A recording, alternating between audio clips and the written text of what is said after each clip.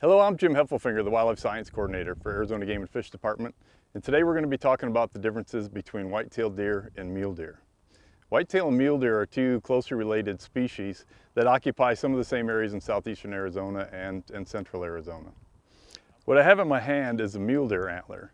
Antlers differ between white-tailed deer and mule deer. Mule deer antlers have what's called dichotomous branching, so they fork and then they fork again in a mature buck, whereas white-tailed deer have more of a main beam that follows around, and each individual tine arises independently from that main beam, normally without any one of the tines forking at the end.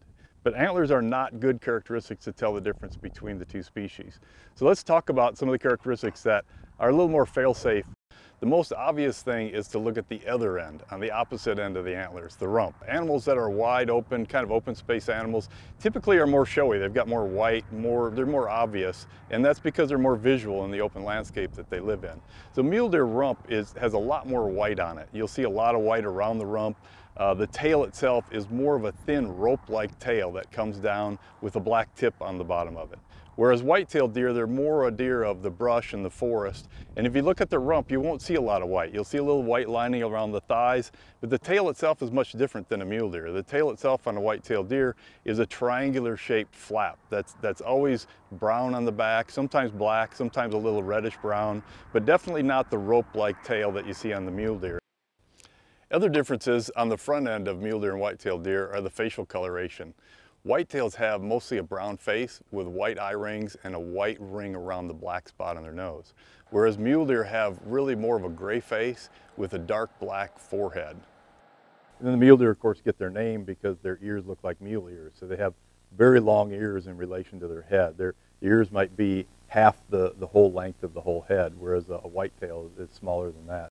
And those are some pretty obvious differences once you key your eye into looking at those differences on the front end. But it's always important to use all the information you have available. Look at the rump, look at the front end, and look at everything you can to try to make that determination. One other behavioral characteristic between these two species is the way that they'll flee from you. White-tailed deer are used to being in the brush and the forest. If they see danger, they put their head down and they run, and they don't stop running. They don't really care what scared them.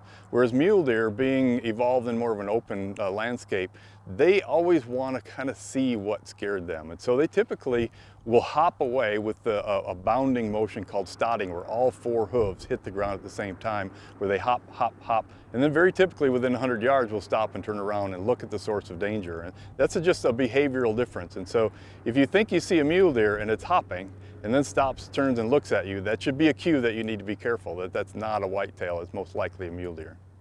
Another difference between these two species is just overall size. Our small desert white-tailed deer dress out at about 110 pounds for mature bucks, whereas a mature desert mule deer buck will dress out over 200 pounds. So there's a dramatic difference in size between these two species. Well, the Arizona Game and Fish Department manages white-tailed mule deer separately. We keep the survey information separate in the databases, we keep the harvest information separate, and we prescribe the harvest. The number of tags, even in the same game management unit, will be a different number of tags for each species. And that separate management is at the very foundation of conserving these species. For more information about these two deer species and the hunting regulations, log on to the Arizona Game and Fish Department website. Happy hunting.